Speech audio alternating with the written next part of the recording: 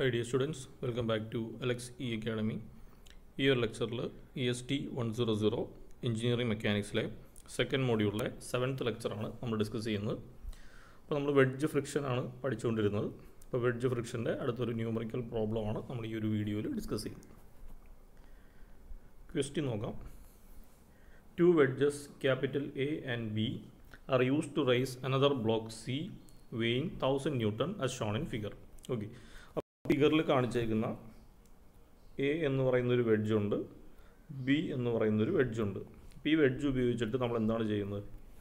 ഈ സി എന്ന് പറയുന്ന ഈ ഒരു ബ്ലോക്കിനെ നമ്മൾ ലിഫ്റ്റ് ചെയ്യുകയാണ്. അപ്പോൾ എയിലും ബിയിലും നമ്മൾ ഈ ഇൻവേർട്സ് ഒരു ഫോഴ്സ് അപ്ലൈ ചെയ്ത് കഴിഞ്ഞാൽ എന്ത് സംഭവിക്കും? എ റൈറ്റിലേക്കും ബി ലെഫ്റ്റിലേക്കും മൂവ് ചെയ്യും. അതിനനുസരിച്ച് നമ്മുടെ ഈ വെഡ്ജ് അപ്വേർഡ്സിലേക്ക് മൂവ് ചെയ്യും. ഓക്കെ, അപ്പോൾ സി എന്ന് പറയുന്ന ബ്ലോക്കിനെ നമ്മൾ എ ബി വെഡ്ജ് വെച്ചിട്ട് ലിഫ്റ്റ് ചെയ്യുകയാണ് ചെയ്യുന്നത്.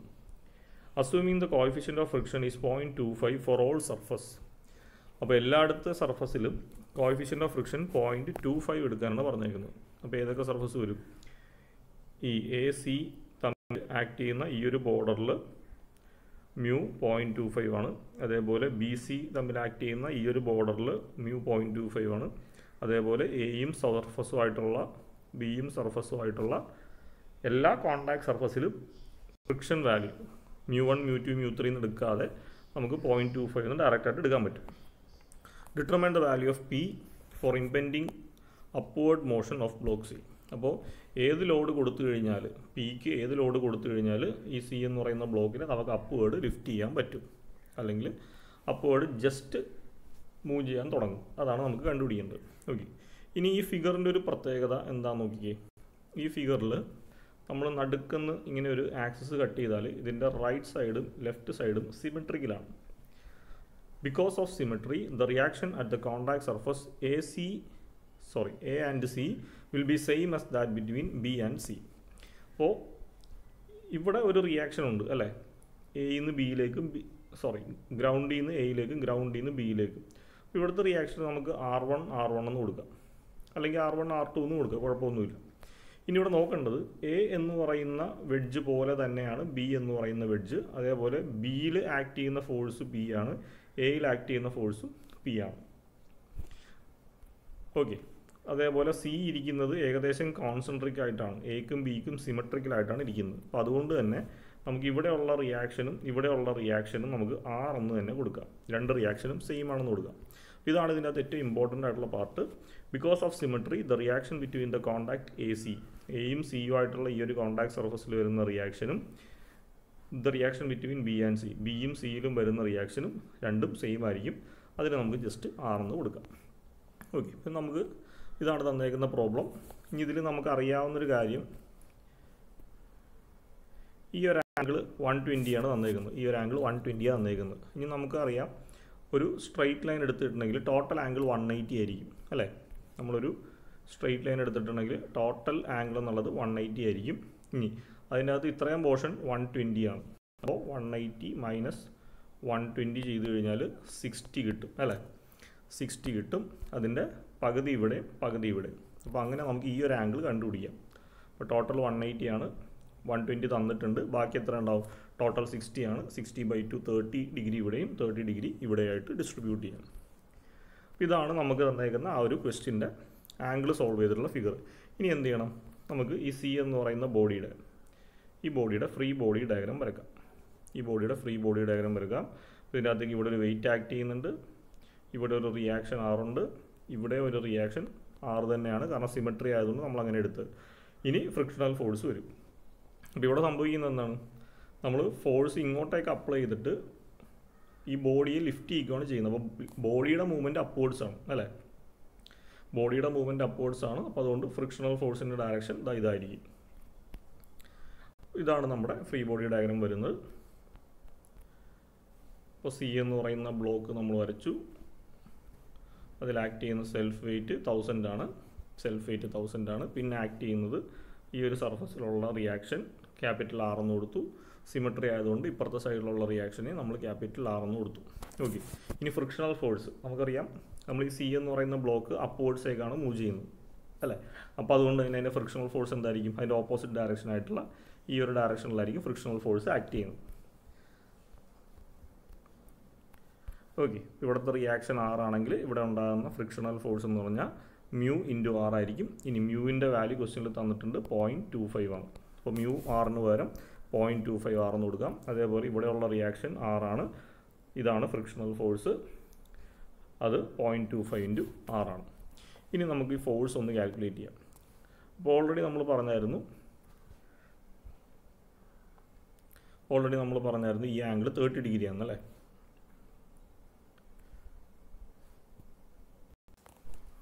ഈ ആംഗിൾ 30 ഡിഗ്രിയും ഈ ആംഗിൾ 30 ഡിഗ്രി ആണെന്നുള്ളത് നമ്മൾ ഓൾറെഡി പറഞ്ഞായിരുന്നു. ഇനി നമുക്ക് വേണ്ടത് ഈ ആറുമായിട്ടുള്ള ഇൻക്ലിനേഷൻ്റെ ആംഗിൾ എത്രയാണെന്ന് വേണം. അപ്പോൾ അത് കണ്ടുപിടിക്കാനായിട്ട് നമുക്കറിയാം ഇത് രണ്ടും പെർപെൻഡിക്കുലറാണ്. ഈ ഫോഴ്സും പെർപെൻഡിക്കുലർ. അപ്പോൾ മൊത്തത്തിൽ 90 ഡിഗ്രിയാണ്. മൊത്തത്തിൽ 90 ഡിഗ്രി. അതിൽ 30 ഡിഗ്രി ഇവിടെ പോയാൽ ബാക്കി എത്രയായിരിക്കും? ഇത് 60 ഡിഗ്രി ആയിരിക്കും അല്ലേ. സിമിലർലി ഇത് രണ്ടും പെർപെൻഡിക്കുലറാണ് അല്ലേ. അപ്പോൾ ഇത് 60 ഡിഗ്രി ആണെങ്കിൽ ഇത് 30 ഡിഗ്രി ആയിരിക്കും. അതേപോലെയാണ് ഇപ്പുറത്തെ സൈഡിലും സിമെട്രി ആയതുകൊണ്ട് ഇവിടെ 30 ഡിഗ്രി ആകുമ്പോൾ ഇവിടെയും 30 ഡിഗ്രി ആയിരിക്കും. അപ്പോൾ ഇതാണ് നമ്മളെ ഫ്രീ ബോഡി ഡയഗ്രാം. ഇനി ഈ ഫ്രീ ബോഡി ഡയഗ്രത്തിൽ നിന്ന് നമുക്ക് ഡയറക്റ്റായിട്ട് ഇക്വേഷൻ എഴുതാനായിട്ട് ബുദ്ധിമുട്ടുണ്ടെങ്കിൽ നിങ്ങൾ ഇത് രീതിയിൽ റിസോൾവ് ചെയ്തിട്ട് എഴുതുക. അപ്പോൾ നമുക്കൊരു എക്സ് ആക്സിസ് വരക്കാം, ഒരു വൈ ആക്സിസ് വരക്കാം. ഇനി നമുക്ക് ഓരോ ഫോഴ്സിനെയും മാർക്ക് ചെയ്യാം. ആദ്യം നമുക്ക് ഈ ഒരു 1000 ന്യൂട്ടൺ മാർക്ക് ചെയ്യാം. 1000 ന്യൂട്ടൺ ഞാൻ ഇവിടെ മാർക്ക് ചെയ്തു. ഇനി അത് കഴിഞ്ഞിട്ടുണ്ടെങ്കിൽ നമുക്ക് ഡയറക്റ്റായിട്ട് മാർക്ക് ചെയ്യാനായിട്ട് അത് മാത്രമേ ഉള്ളൂ. ഇനി ഓരോ ഫോഴ്സും നമുക്ക് ഇൻക്ലൈൻഡ് ആയിട്ടുള്ള മാർക്ക് ചെയ്യാം. അപ്പോൾ ആദ്യം നമുക്ക് ഇത് മാർക്ക് ചെയ്യാം, 0.25 R. 0.25 R. അത് എക്സ് ആക്സിസുമായിട്ട് മേക്ക് ചെയ്യുന്ന ആംഗിൾ 30 ഡിഗ്രിയാണ്. അതും എക്സ് ആക്സുമായിട്ട് മേക്ക് ചെയ്യുന്ന ആംഗിൾ 30 ഡിഗ്രിയാണ്. ഓക്കെ, അപ്പോൾ നമുക്ക് എങ്ങനെ എഴുതാം? ഇതിൻ്റെ എക്സ് കമ്പോണൻ്റ് എന്ന് പറഞ്ഞാൽ 0.25 R കോസ് 30. അതിൻ്റെ വൈ കമ്പോണൻ്റ് എന്ന് പറഞ്ഞാൽ 0.25 R സൈൻ 30. ഓക്കെ, ഇനി അടുത്ത് നമുക്ക് ഈ ഫോഴ്സ് മാർക്ക് ചെയ്യാം. അതെന്ന് പറയുമ്പോൾ ഇവിടെ ആയിരിക്കും വരുന്നത് 0.25 R. അതും എക്സുമായിട്ട് മേക്ക് ചെയ്യുന്ന ആംഗിൾ 30 ഡിഗ്രിയാണ്. അപ്പോൾ അതും എക്സുമായിട്ട് മേക്ക് ചെയ്യുന്ന ആംഗിൾ 30 ഡിഗ്രിയാണ്. ഇനി ഇതിനെ റിസോൾവ് ചെയ്യാം. ചെയ്യുമ്പോൾ ഇതിൻ്റെ എക്സ് കമ്പോണൻ്റ് എന്ന് പറഞ്ഞു കഴിഞ്ഞാൽ 0.25 R കോസ് 30 ആയിരിക്കും. അതിൻ്റെ വൈ കമ്പോണൻ്റ് എന്ന് പറഞ്ഞാൽ 0.25 R സൈൻ 30 ആയിരിക്കും. ഇനി അടുത്തത് നമുക്ക് ഈ ഒരു ഫോഴ്സ് R എടുക്കാം. ഇതാണ് R. അതും വെർട്ടിക്കലുമായിട്ട് മേക്ക് ചെയ്യുന്ന ആംഗിളാണ് 30 ഡിഗ്രി. അപ്പോൾ അതും വെർട്ടിക്കലുമായിട്ട് മേക്ക് ചെയ്യുന്ന ആംഗിൾ 30 ഡിഗ്രി. ഇനി നമുക്കതിനെ റിസോൾവ് ചെയ്യാം. ഇതിനെ റിസോൾവ് ചെയ്യുമ്പോൾ ഇത് R കോസ് 30 വരും, ഇത് R സൈൻ 30 വരും. ഓക്കെ, ഇനി അടുത്ത് നമുക്ക് ഈ ഫോഴ്സിനെ റിസോൾവ് ചെയ്യാം. ഈ ഫോഴ്സ് ഞാൻ ഇവിടെ എഴുതി. അതും വെർട്ടിക്കലായിട്ട് മേക്ക് ചെയ്യുന്ന ആംഗിളാണ് 30 ഡിഗ്രി. അപ്പോൾ അതും വെർട്ടിക്കലായിട്ട് മേക്ക് ചെയ്യുന്നത് 30 ഡിഗ്രി. ഇനി ഇതിനെ റിസോൾവ് ചെയ്യുമ്പോൾ ഇത് R കോസ് 30 വരും, ഇത് R സൈൻ 30 വരും. അപ്പോൾ ഈ രീതിയിൽ നമ്മൾ എല്ലാ ഫോഴ്സിനെ റിസോൾവ് ചെയ്തിട്ടൊരു ഫിഗർ വരച്ചിട്ടുണ്ടെങ്കിൽ നമുക്കിനി ഇതിൻ്റെ ഇക്വിലിബ്രിയം ഇക്വേഷൻസ് എഴുതാനായിട്ട് എളുപ്പമാണ്. അപ്പോൾ ഇക്വിലിബ്രിയം ഇക്വേഷൻസ് പറയുമ്പോൾ സിഗ്മ Fy = 0 ആണ്. അപ്പോൾ സിഗ്മ Fy എന്ന് പറയുമ്പോൾ ഇതാണ് നമ്മുടെ വൈ ആക്സിസ്. അപ്വേർഡെല്ലാം പോസിറ്റീവ്. ഇത് ഒരെണ്ണം അപ്വേർഡ് ഉണ്ട്, ഇത് ഒരെണ്ണം അപ്വേർഡ് ഉണ്ട്. ഇത് രണ്ടുമാണ് പോസിറ്റീവ് വാല്യൂസ്. ഇനി ഡൗൺവേർഡ് എന്ന് പറയുമ്പോൾ ഒരു -1000 ഉണ്ട്, -0.25 R സൈൻ 30 ഉണ്ട്, അടുത്തത് -0.25 R സൈൻ 30 ഉണ്ട്. അപ്പോൾ നമുക്കെടുത്ത് എഴുതാം R cos 30 plus R cos 30 minus 0.25 R sin 30 minus 0.25 R sin 30 minus 1000 is equal to 0. അപ്പോൾ ഇതിനകത്ത് ഈ -1000 ഈക്വൽ ടു റൈറ്റിലേക്ക് ഇട്ട് കഴിഞ്ഞാൽ നമുക്ക് എന്ത് വരും? അതേപോലെ എല്ലാ ഇക്വേഷനിലും R കോമൺ ആയിട്ടുണ്ട് അല്ലേ. അപ്പോൾ R പുറത്തേക്ക് എടുക്കാം. R പുറത്തേക്ക് എടുത്താൽ ഇത് രണ്ടും കൂടി ആഡ് ചെയ്താൽ 2 cos 30 എന്ന് വരും, മൈനസ് ഇനി ഈ ടേമിൽ നിന്ന് R നമ്മൾ പുറത്തേക്ക് എടുത്തിട്ടുണ്ട്. ഇത് രണ്ടും കൂടി ആഡ് ചെയ്യുമ്പോൾ എന്ത് വരും? 2 × 0.25 × sin 30 എന്ന് വരും. ഓക്കെ, ഇസ് ഈക്വൽ ടു 1000 റൈറ്റിലേക്ക് പോയിട്ട് +1000 എന്ന് വരും. ഇനി എന്ത് ചെയ്യുക? ഈ ബ്രാക്കറ്റിൽ കിടക്കുന്ന ഇത്രയും ടേമിനെ കാൽക്കുലേറ്ററിൽ സോൾവ് ചെയ്യുമ്പോൾ നമുക്ക് കിട്ടുന്നത് 1.482 ആണ്. അപ്പോൾ നമുക്ക് ഡയറക്റ്റായിട്ട് R is equal to 1000 divided by 1.482 solve ചെയ്യുമ്പോൾ 674.7 ന്യൂട്ടൺ എന്ന് കിട്ടും. അപ്പോൾ R എന്ന് പറയുന്ന അൺനോൺ വാല്യൂ നമുക്ക് കിട്ടി. ഓക്കെ, ഇനി നമുക്ക് എന്ത് ചെയ്യാം? ഇപ്പോൾ നമ്മൾ വരച്ചത് ഈ ബോഡിയുടെ ഫ്രീ ബോഡി ഡയഗ്രമാണ്.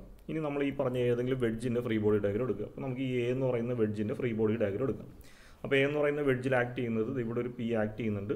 ഇനി ഇവിടെ ഒരു റിയാക്ഷൻ അൺനോൺ R1 ഉണ്ട്. ഇനി ഈ ബോഡി നമ്മൾ റൈറ്റിലേക്കാണ് മൂവ് ചെയ്യുന്നത് അല്ലേ. അപ്പോൾ അതിൻ്റെ ഫ്രിക്ഷൻ ഫോഴ്സ് ലെഫ്റ്റിലേക്കായിരിക്കും. അതിന് നമുക്ക് μR1 എന്ന് കൊടുക്കാം. ഇനി ഓൾറെഡി ഈ രണ്ട് സർഫസ് തമ്മിലുള്ള കോൺടാക്റ്റിൽ R ആക്ട് ചെയ്യുന്നുണ്ട്. അതേപോലെ അതിൻ്റെ ഫ്രിക്ഷണൽ ഫോഴ്സ് μR ഉണ്ട്. ഓക്കെ, അപ്പോൾ അതൊക്കെ വെച്ചിട്ട് നമുക്ക് ആ ഒരു ഫ്രീ ബോഡി ഡയഗ്രാം വരക്കാം. അപ്പോൾ അടുത്ത ഹെഡിങ് ആയിട്ട് എഴുതുക, consider the free body diagram of wedge A. ഇതായിരുന്നു നമ്മുടെ വെഡ്ജ് എ. വെഡ്ജ് എയിൽ ഇങ്ങനെ ഈ ഡയറക്ഷനിൽ P ആക്ട് ചെയ്യുന്നുണ്ട്, അപ്വേർഡ് റിയാക്ഷൻ R1 ആക്ട് ചെയ്യുന്നുണ്ട്. ഇനി ഈ ബോഡി നമ്മൾ റൈറ്റിലേക്ക് പുൾ ചെയ്യുന്നതുകൊണ്ട് ബോഡി റൈറ്റിലേക്കായിരിക്കും മൂവ് ചെയ്യുന്നത്. അപ്പോൾ frictional force opposite ഡയറക്ഷനിലായിരിക്കും. 0.25 R. Mu R1 എന്നാണ് എഴുതേണ്ടത്. മ്യൂവിൻ്റെ വാല്യൂ 0.25 ആണ്. അപ്പോൾ 0.25 R. ഇനി അടുത്ത് നേരത്തെ നമ്മൾ ഈ എ എന്ന് പറയുന്ന വെഡ്ജും സി എന്ന് പറയുന്ന ബോഡിയും തമ്മിൽ മേക്ക് ചെയ്യുന്ന റിയാക്ഷൻ അല്ലേ, അതിനെ നമ്മൾ R എന്നാണ് എടുത്തത്. അപ്പോൾ റിയാക്ഷൻ R. ഇനി അടുത്ത ഫ്രിക്ഷണൽ ഫോഴ്സ്. ഈ ബോഡി എങ്ങോട്ടാണ്? ബോഡി നമ്മൾ റൈറ്റിലേക്കാണ് മൂവ് ചെയ്യുന്നത്. അപ്പോൾ അതിൻ്റെ ഫ്രിക്ഷണൽ ഫോഴ്സ് എങ്ങോട്ടായിരിക്കും? അതിൻ്റെ ഓപ്പോസിറ്റ് ഡയറക്ഷനിലായിരിക്കും. അത് സർഫസിന് പാരലായിട്ടായിരിക്കും. ഫ്രിക്ഷണൽ ഫോഴ്സ് ഈ ഒരു സർഫസിലാണ്. അപ്പോൾ അതിന് പാരലായിട്ടെന്ന് പറയുമ്പോൾ ഞാൻ ഇങ്ങനെ ആരോ മാർക്കിട്ട് വരച്ചു. അതിൻ്റെ വാല്യൂ 0.25 R. ഓക്കെ, അപ്പോൾ അതെഴുതി. ഇനിയിപ്പോൾ നമ്മൾ നേരത്തെ ചെയ്ത പോലെ തന്നെ ചെയ്യാം. നമുക്കിവിടെ ഈ ആറും വെർട്ടിക്കലായിട്ട് മേക്ക് ചെയ്യുന്ന ആംഗിൾ 30 ഡിഗ്രി ആയിരുന്നു. അതേപോലെ 0.25 R ഹൊറിസോണ്ടലായിട്ട് മേക്ക് ചെയ്യുന്ന ആംഗിൾ 30 ഡിഗ്രി ആയിരുന്നു. അപ്പോൾ അതേപോലെ തന്നെ ആയിരിക്കും ഇപ്പുറത്തും വരുന്നത്. ഈ ആറും വെർട്ടിക്കലായിട്ട് മേക്ക് ചെയ്യുന്ന ആംഗിൾ 30 ഡിഗ്രി, 0.25 ആറും ഹൊറിസോണ്ടലായിട്ട് മേക്ക് ചെയ്യുന്ന ആംഗിൾ 30 ഡിഗ്രി. ഓക്കെ, ഇതാണ് നമ്മുടെ ഫ്രീ ബോഡി ഡയഗ്രാം. ഇത് ഇന്ന് നമ്മൾ എന്ത് ചെയ്യുക? ഫോഴ്സസിനേക്ക് റിസോൾവ് ചെയ്യാനായിട്ട് എക്സ് ഡയറക്ഷൻ വൈ ഡയറക്ഷനിൽ റിസോൾവ് ചെയ്യും. അപ്പോൾ നമുക്ക് ആദ്യം എന്ത് ചെയ്യാം? നമുക്കിത് ഈ ഒരു R1 നൊട്ടേറ്റ് ചെയ്യാം. R1 അപ്വേർഡ്സ് ആണ്. R1 മാർക്ക് ചെയ്തു. ഇനി നമുക്ക് ഡയറക്റ്റായിട്ട് മാർക്ക് ചെയ്യാനുള്ളത് ഈ ഒരു P മാർക്ക് ചെയ്യാം. റൈറ്റിലേക്കാണ്. P ഞാൻ റൈറ്റിലേക്ക് മാർക്ക് ചെയ്തു. ഇനിയെല്ലാം ഇൻക്ലൈൻഡ് ഫോഴ്സ് ആണല്ലേ. അപ്പോൾ നമുക്ക് ആദ്യം ഈ ഒരു R മാർക്ക് ചെയ്യാം. ഇതാണ് R. അതും വെർട്ടിക്കലായിട്ട് മേക്ക് ചെയ്യുന്ന ആംഗിൾ 30 ഡിഗ്രി. അതിനെ റിസോൾവ് ചെയ്യുമ്പോൾ R cos 30 ഇവിടെ വരും, R sin 30 ഇവിടെ വരും. ഇനി അടുത്ത് നമുക്ക് ഈ ഒരു ഇൻക്ലൈൻഡ് ഫോഴ്സ് ഉണ്ട് 0.25 R1. അപ്പോൾ 0.25 R1 അല്ല, 0.25 R. അതും ഹൊറിസോണ്ടലായിട്ട് മേക്ക് ചെയ്യുന്ന ആംഗിൾ 30 ഡിഗ്രിയാണ്. അപ്പോൾ അതിനെ റിസോൾവ് ചെയ്യുമ്പോൾ എന്തെന്ന് വരും? 0.25 R sin 30 ഇവിടെ വരും, 0.25 R cos 30 ഇവിടെ വരും. ഓക്കെ, അപ്പോൾ നമ്മൾ ഫോഴ്സിൻ്റെയൊക്കെ റിസോൾവേഷൻ എഴുതി കഴിഞ്ഞാൽ നമുക്ക് ഇക്വിലിബ്രിയം ഇക്വേഷൻ എഴുതാം. ഇക്വിലിബ്രിയം ഇക്വേഷൻ എന്ന് പറയുമ്പോൾ സിഗ്മ Fy = 0 ആണ് ആദ്യം. അപ്പോൾ അപ്വേർഡ് രണ്ട് ഫോഴ്സ് ഉണ്ട്, R1 ഉണ്ട്, 0.25 R sin θ ഉണ്ട്. ഇത് രണ്ടും പോസിറ്റീവ് ആയിരിക്കും. ഇനി അടുത്ത് ഡൗൺവേർഡ് ആയിട്ട് ഒറ്റ ഫോഴ്സേ ഉള്ളൂ, R cos 30, അത് നെഗറ്റീവ് ആയിരിക്കും. അപ്പോൾ എങ്ങനെ വരും?